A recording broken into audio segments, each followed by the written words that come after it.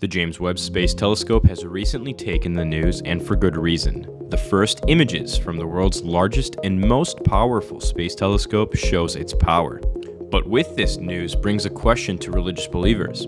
If Christianity is true, why would God make such a massive universe for a tiny speck in the universe?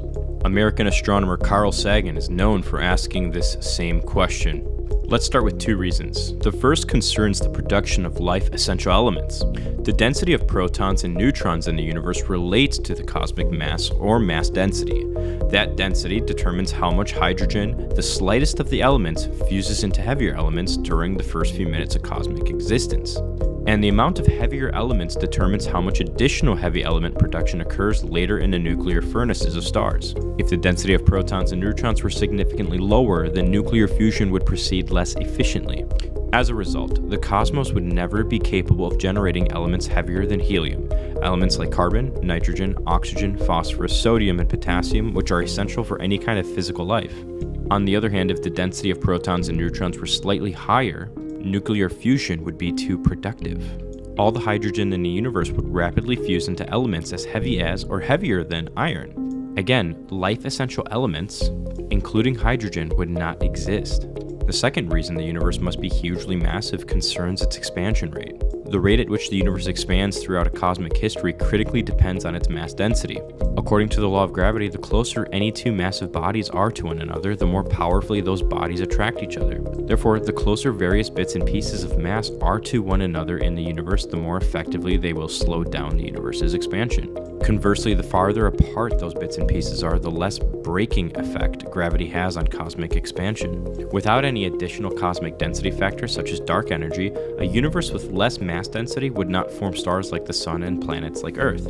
Its expansion would be too rapid that gravity would have an opportunity to pull together the gas and dust to make such bodies.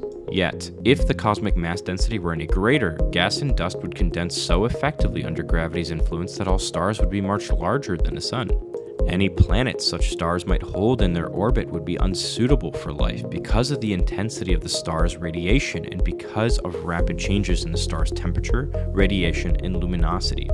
Not to mention the radiation and gravitational disturbances caused by neighboring supergiant stars. With only a little extra mass, the universe could expand so slowly that all stars in the cosmos would rapidly become black holes and neutron stars. The density near the surface of such bodies would exceed 5 billion tons per teaspoon. At such enormous densities, molecules are impossible, and so are atoms. Therefore, life would be impossible. The radiation and gravitational disturbances from such black holes and neutron stars would also make physical life impossible anywhere in such a dense universe. Physical life cannot exist in a universe with a mass density any less or any more than the actual cosmic value. Ironically then, the vastness of the universe falls under our fine-tuning data that allows for embodied moral agents. There are yet many other explanations for the vastness of the universe that range from aesthetic values, since the universe is beautiful, to alethic values, since allowing us to discover the vastness and the mysteries of the universe serves towards a more valuable state of affairs. In conclusion, the vastness of the universe is perfectly explained by God's existence.